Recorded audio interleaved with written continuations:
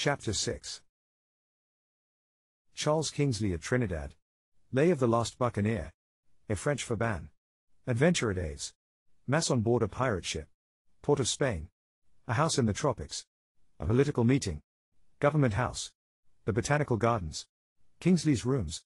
Sugar estates and coolies. I might spare myself a description of Trinidad, for the natural features of the place, its forests and gardens, its exquisite flora, the loveliness of its birds and insects, have been described already, with a grace of touch and a fullness of knowledge which I could not rival if I tried, by my dear friend Charles Kingsley. He was a naturalist by instinct, and the West Indies and all belonging to them had been the passion of his life. He had followed the logs and journals of the Elizabethan adventurers till he had made their genius part of himself. In Amyas Leigh, the hero of Westward Ho, he produced a figure more completely representative of that extraordinary set of men than any other novelist, except Sir Walter, has ever done for an age remote from his own. He followed them down into their latest developments, and sang their swan song in his Lay of the Last Buccaneer. So characteristic is this poem of the transformation of the West Indies of romance and adventure into the West Indies of sugar and legitimate trade, that I steal it to ornament my own prosaic pages. The Lay of the Last Buccaneer. Oh! England is a pleasant place for them that's rich and high. But England is a cruel place for such poor folks as I. And such a port for mariners I'll never see again.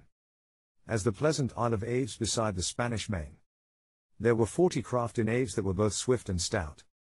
All furnished well with small arms and cannon all about. And 1,000 men in Aves made laws so fair and free, to choose their valiant captains and obey them loyally.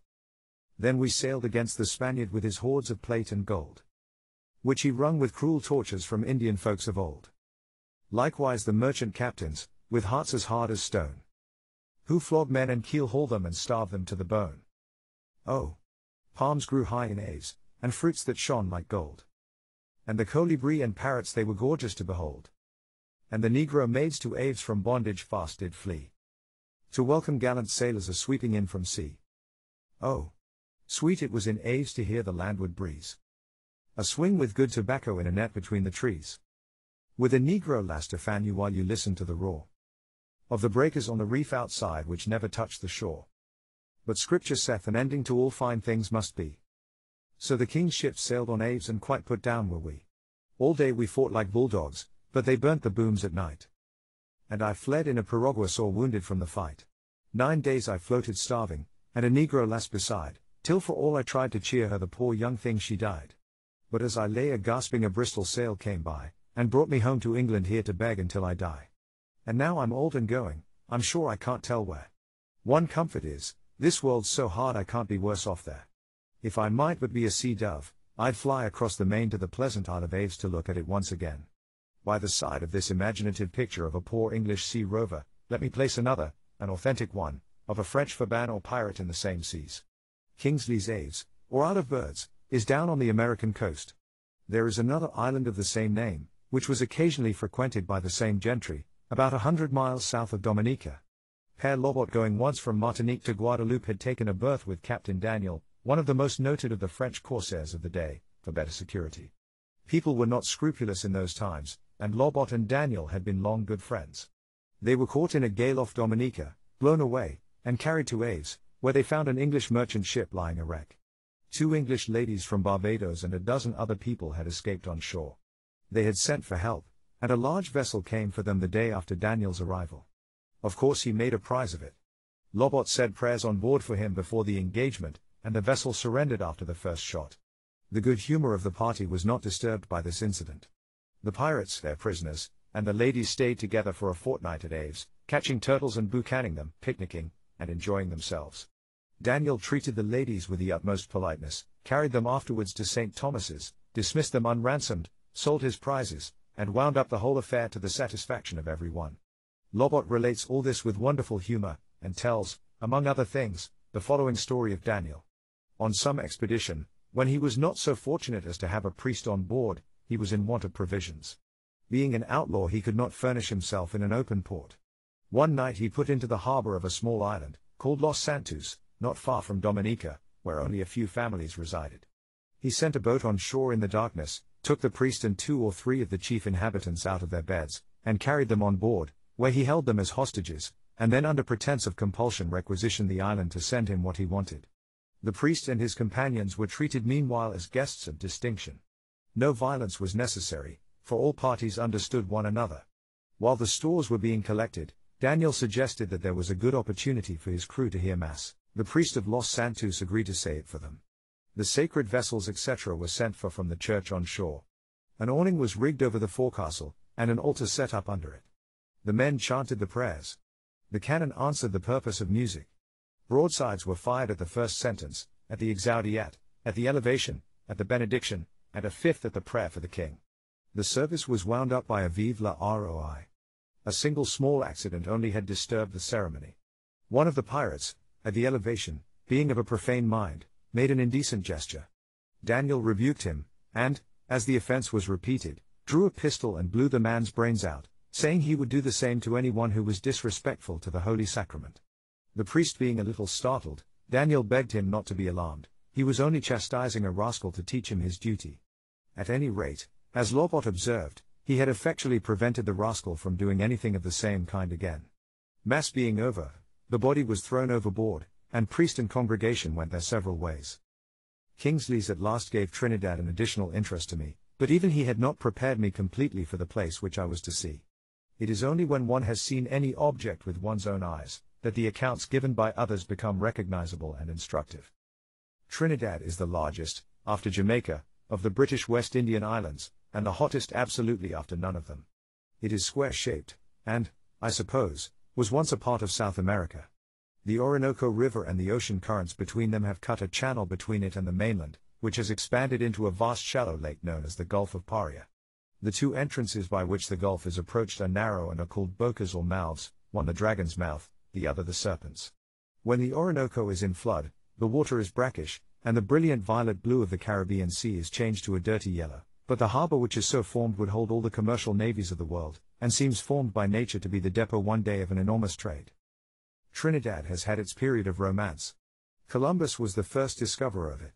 Raleigh was there afterwards on his expedition in search of his gold mine, and tarred his vessels with pitch out of the famous lake. The island was alternately Spanish and French till Picton took it in 1797, since which time it has remained English. The Carib part of the population has long vanished. The rest of it is a medley of English, French, Spaniards, Negroes, and coolies. The English, chiefly migratory, go there to make money and go home with it. The old colonial families have few representatives left, but the island prospers, trade increases, coolies increase, cocoa and coffee plantations and indigo plantations increase. Port of Spain, the capital, grows annually, and even sugar holds its own in spite of low prices, for there is money at the back of it, and a set of people who, being speculative and commercial, are better on a level with the times than the old-fashioned planter aristocracy of the other islands. The soil is of extreme fertility, about a fourth of it under cultivation, the rest natural forest and unappropriated crown land. We passed the Dragon's Jaws before daylight. The sun had just risen when we anchored off Port of Spain.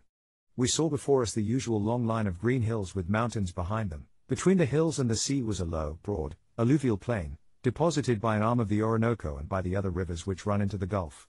The cocoa nut palms thrive best on the water's edge. They stretched for miles on either side of us as a fringe to the shore. Where the water was shoal, there were vast swamps of mangrove, the lower branches covered with oysters. However depressed sugar might be, business could not be stagnant. Ships of all nations lay round us taking in or discharging cargo. I myself formed for the time being part of the cargo of my friend and host Mr. G, who had brought me to Trinidad, the accomplished son of a brilliant mother, himself a distinguished lawyer and member of the Executive Council of the island, a charming companion, an invaluable public servant, but with the temperament of a man of genius, half humorous, half melancholy, which does not find itself entirely at home in West Indian surroundings. On landing we found ourselves in a large foreign-looking town, Port of Spain having been built by French and Spaniards according to their national tendencies, and especially with a view to the temperature, which is that of a forcing house and rarely falls below 80 degrees. The streets are broad and are planted with trees for shade, each house where room permits having a garden of its own, with palms and mangoes and coffee plants and creepers. Of sanitary arrangements there seem to be none. There is abundance of rain, and the gutters which run down by the footway are flushed almost every day. But they are all open. Dirt of every kind lies about freely, to be washed into them or left to putrefy as fate shall direct. The smell would not be pleasant without the help of that natural scavenger the Johnny Crow, a black vulture who roosts on the trees and feeds in the middle of the streets. We passed a dozen of these unclean but useful birds in a fashionable thoroughfare, gobbling up chicken entrails and refusing to be disturbed. When gorged, they perch in rows upon the roofs. On the ground they are the nastiest to look at of all winged creatures, yet on windy days they presume to soar like their kindred, and when far up might be taken for eagles. The town has between 30 and 40,000 people living in it, and the rain and Johnny Crows between them keep off pestilence. Outside is a large savanna or park, where the villas are of the successful men of business. One of these belonged to my host, a cool airy habitation with open doors and windows, overhanging portico, and rooms into which all the winds might enter, but not the sun. A garden in front was shut off from the savanna by a fence of bananas. At the gate stood as sentinel a cabbage palm 100 feet high, on the lawn mangoes, oranges, pawpaws, and breadfruit trees, strange to look at, but luxuriantly shady. Before the door was a tree of good dimensions, whose name I have forgotten, the stem and branches of which were hung with orchids which G. had collected in the woods. The borders were blazing with varieties of the single hibiscus, crimson, pink, and fawn color, the largest that I had ever seen. The average diameter of each single flower was from 7 to 8 inches. Wind streamed freely through the long sitting room, loaded with the perfume of orange trees, on table and in bookcase the hand and mind visible of a gifted and cultivated man. The particular room assigned to myself would have been equally delightful but that my possession of it was disputed even in daylight by mosquitoes, who for bloodthirsty ferocity had a bad preeminence over the worst that I had ever met with elsewhere. I killed one who was at work upon me, and examined him through a glass. Buick, with the inspiration of genius, had drawn his exact likeness as the devil, a long black stroke for a body, nick for neck, horns on the head, and a beak for a mouth, spindle arms and longer spindle legs, 2 pointed wings, and a tail.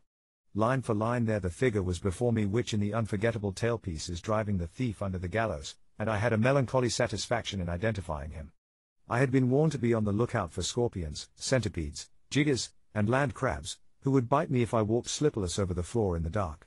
Of these I met with none, either there or anywhere, but the mosquito of Trinidad is enough by himself. For malice, mockery, and venom of tooth and trumpet, he is without a match in the world. From mosquitoes, however, one could seek safety in tobacco smoke, or hide behind the lace curtains with which every bed is provided. Otherwise I found every provision to make life pass deliciously. To walk is difficult in a damp steamy temperature, hotter during daylight than the hottest forcing house in Kew. I was warned not to exert myself and to take cocktail freely. In the evening I might venture out with the bats and take a drive if I wished in the twilight. Languidly charming as it all was, I could not help asking myself of what use such a possession could be either to England or the English nation. We could not colonize it, could not cultivate it, could not draw a revenue from it. If it prospered commercially, the prosperity would be of French and Spaniards, mulattoes and blacks, but scarcely, if at all, of my own countrymen.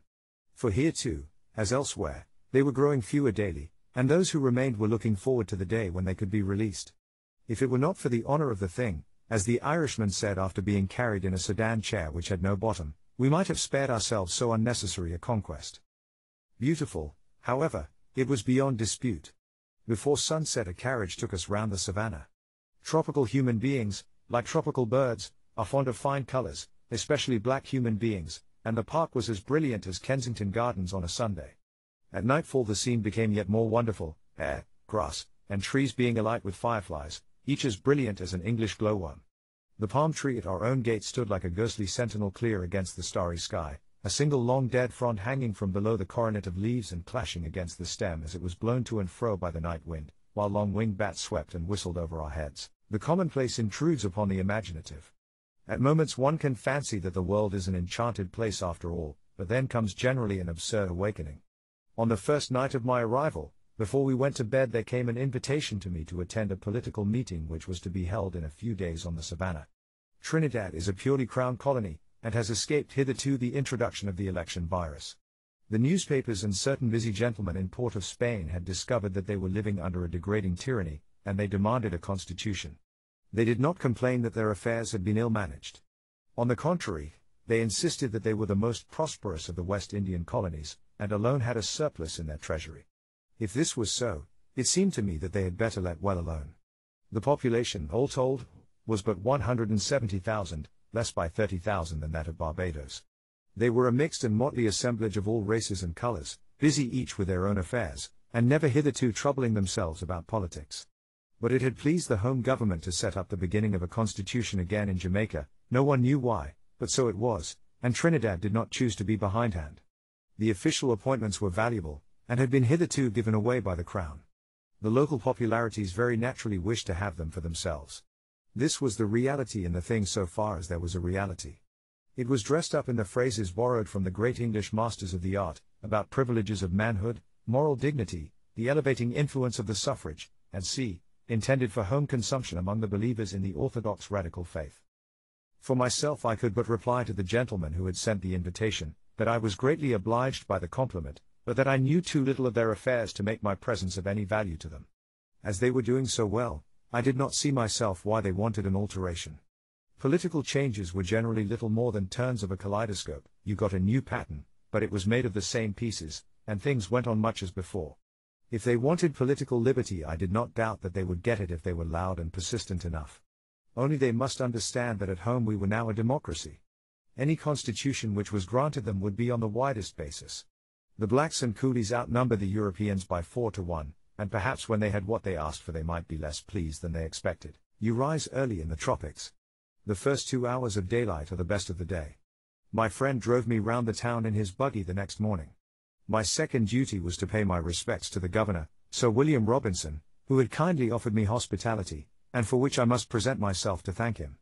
In Sir William I found one of those happy men whose constitution is superior to climate, who can do a long day's work in his office, play cricket or lawn tennis in the afternoon, and entertain his miscellaneous subjects in the evening with sumptuous hospitality, a vigorous, effective, perhaps ambitious gentleman, with a clear eye to the views of his employers at home on whom his promotion depends, certain to make himself agreeable to them, likely to leave his mark to useful purpose on the colonies over which he presides or may preside hereafter. Here in Trinidad he was learning Spanish in addition to his other linguistic accomplishments, that he might show proper courtesies to Spanish residents and to visitors from South America. The residence stands in a fine situation, in large grounds of its own at the foot of the mountains. It has been lately built regardless of expense, for the colony is rich, and likes to do things handsomely. On the lawn under the windows stood a tree which was entirely new to me, an enormous ceiba or silk cotton tree, umbrella-shaped, 50 yards in diameter, the huge and buttressed trunk throwing out branches so massive that one wondered how any woody fibre could bear the strain of their weight, the boughs twisting in and out till they made a roof over one's head, which was hung with every fantastic variety of parasites. Vast as the cebus were which I saw afterwards in other parts of the West Indies, this was the largest. The ceiba is the sacred tree of the Negro, the temple of Jumbi, the proper home of Obia. To cut one down is impious. No black in his right mind would wound even the bark. A Jamaica police officer told me that if a ceiba had to be removed, the men who used the axe were well dosed with rum to give them courage to defy the devil. From Government House we strolled into the adjoining botanical gardens. I had long heard of the wonders of these. The reality went beyond description. Plants with which I was familiar as shrubs in English conservatories were here expanded into forest giants, with hundreds of others of which we cannot raise even Lilliputian imitations. Let man be what he will, nature in the tropics is always grand. Palms were growing in the greatest luxuriance, of every known species, from the cabbage towering up into the sky to the fan palm of the desert whose fronds are reservoirs of water. Of exogenous trees, the majority were leguminous in some shape or other, forming flowers like a pea or vetch and hanging their seed in pods, yet in shape and foliage they distanced far the most splendid ornaments of an English park. They had old-world names with characters wholly different, cedars which were not conifers, almonds which were no relations to peaches, and gum trees as unlike eucalypti as one tree can be unlike another.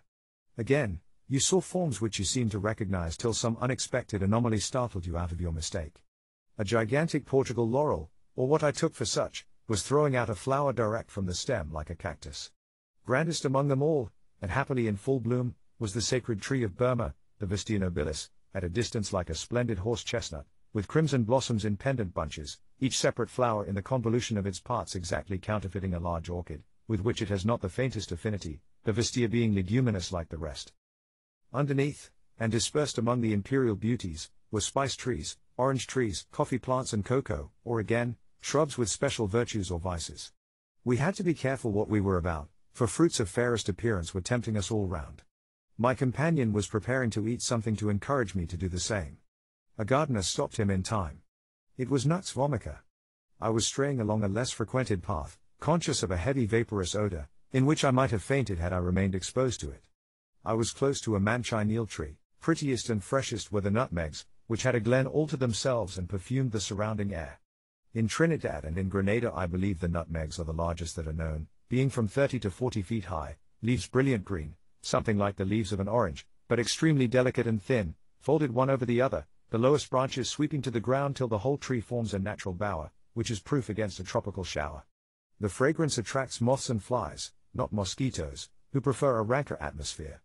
I saw a pair of butterflies the match of which I do not remember even in any museum, dark blue shot with green like a peacock's neck, and the size of English bats. I asked a black boy to catch me one. That sort no let catchy, massa, he said, and I was penitently glad to hear it. Among the wonders of the gardens are the vines as they call them, that is, the creepers of various kinds that climb about the other trees. Standing in an open space there was what once had been a mighty cedar. It was now dead, only the trunk and dead branches remaining, and had been murdered by a fig vine which had started from the root, twined itself like a python round the stem, strangled out the natural life, and spreading out in all directions had covered boughs and twigs with a foliage not their own. So far the vine had done no worse than ivy does at home, but there was one feature about it which puzzled me altogether. The lowest of the original branches of the cedar were about 20 feet above our heads. From these in 4 or 5 places the parasite had let fall shoots, perhaps an inch in diameter, which descended to within a foot of the ground and then suddenly, without touching that or anything, formed a bite like a rope, went straight up again, caught hold of the branch from which they started, and so hung suspended exactly as an ordinary swing. In 3 distinctly perfect instances the vine had executed this singular evolution, while at the extremity of one of the longest and tallest branches high up in the air it had made a clean leap of 15 feet without visible help and had caught hold of another tree adjoining on the same level. These performances were so inexplicable that I conceived that they must have been a freak of the gardener's. I was mistaken. He said that at particular times in the year the fig vine threw out fine tendrils which hung downwards like strings. The strongest among them would lay hold of 2 or 3 others and climb up upon them, the rest would die and drop off, while the successful one, having found support for itself above, would remain swinging in the air and thicken and prosper. The leap he explained by the wind. I retained a suspicion that the wind had been assisted by some aspiring energy in the plant itself, so bold it was and so ambitious, but the wonders of the garden were thrown into the shade by the cottage at the extreme angle of it, the old government house before the present fabric had been erected, where Kingsley had been the guest of Sir Arthur Gordon. It is a long straggling wooden building with deep verandas lying in a hollow overshadowed by trees, with views opening out into the savannah through arches formed by clumps of tall bamboos, the canes growing thick in circular masses and shooting up 100 feet into the air, where they meet and form frames for the landscape, peculiar and even picturesque when there are not too many of them. These bamboos were Kingsley's special delight, as he had never seen the like of them elsewhere. The room in which he wrote is still shown, and the gallery where he walked up and down with his long pipe. His memory is cherished in the island as of some singular and beautiful presence which still hovers about the scenes which so delighted him in the closing evening of his own life. It was the dry season, midwinter, yet raining every day for 2 or 3 hours, and when it rains in these countries it means business. When the sky cleared the sun was intolerably hot, and distant expeditions under such conditions suited neither my age nor my health. With cocktail I might have ventured, but to cocktail I could never heartily reconcile myself. Trinidad has one wonder in it, a lake of bitumen some 90 acres in extent, which all travelers are expected to visit, and which few residents care to visit. A black lake is not so beautiful as an ordinary lake. I had no doubt that it existed, for the testimony was unimpeachable. Indeed I was shown an actual specimen of the crystallized pitch itself. I could believe without seeing and without undertaking a tedious journey. I rather sympathized with a noble lord who came to Port of Spain in his yacht, and like myself had the lake impressed upon him. As a middle course between going thither and appearing to slight his friend's recommendations, he said that he would send his steward. In Trinidad, as everywhere else, my own chief desire was to see the human inhabitants, to learn what they were doing, how they were living, and what they were thinking about, and this could best be done by drives about the town and neighborhood. The cultivated land is a mere fringe round the edges of the forest. 3/4 of the soil are untouched. The rivers running out of the mountains have carved out the usual long deep valleys, and spread the bottoms with rich alluvial soil. Here among the wooded slopes are the country houses of the merchants, here are the cabins of the black peasantry with their cocoa and coffee and orange plantations, which as in Grenada they hold largely as freeholds, reproducing as near as possible the life in paradise of our first parents, without the consciousness of a want which they are unable to gratify, not compelled to work, for the earth of her own self bears for them all that they need, and ignorant that there is any difference between moral good and evil. Large sugar estates, of course, there still are, and as the owners have not succeeded in bringing the Negroes to work regularly for them, they have introduced a few thousand coolies under indentures for 5 years. These Asiatic importations are very happy in Trinidad, they save money, and many of them do not return home when their time is out, but stay where they are, by land, or go into trade. They are proud, however, and will not intermarry with the Africans. Few bring their families with them, and women being scanty among them, there arise inconveniences and sometimes serious crimes. It were to be wished that there was more prospect of the coolie race becoming permanent than I fear there is. They work excellently. They are picturesque additions to the landscape, as they keep to the bright colors and graceful drapery of India. The grave dignity of their faces contrasts remarkably with the broad, good-humored, but common features of the African. The black women look with envy at the straight hair of Asia, and twist their unhappy wool into knots and ropes in the vain hope of being mistaken for the purer race, but this is all. The African and the Asiatic will not mix, and the African being the stronger will and must prevail in Trinidad as elsewhere in the West Indies. Out of a total population of 170,000, there are 25,000 whites and mulattoes, 10,000 coolies, the rest Negroes. The English part of the Europeans shows no tendency to increase. The English come as birds of passage, and depart when they have made their fortunes. The French and Spaniards may hold on to Trinidad as a home. Our people do not make homes there, and must be looked on as a transient element. Footnotes. The Negroes in the interior are beginning to cultivate sugar cane in small patches, with common mills to break it up. If the experiment succeeds, it may extend.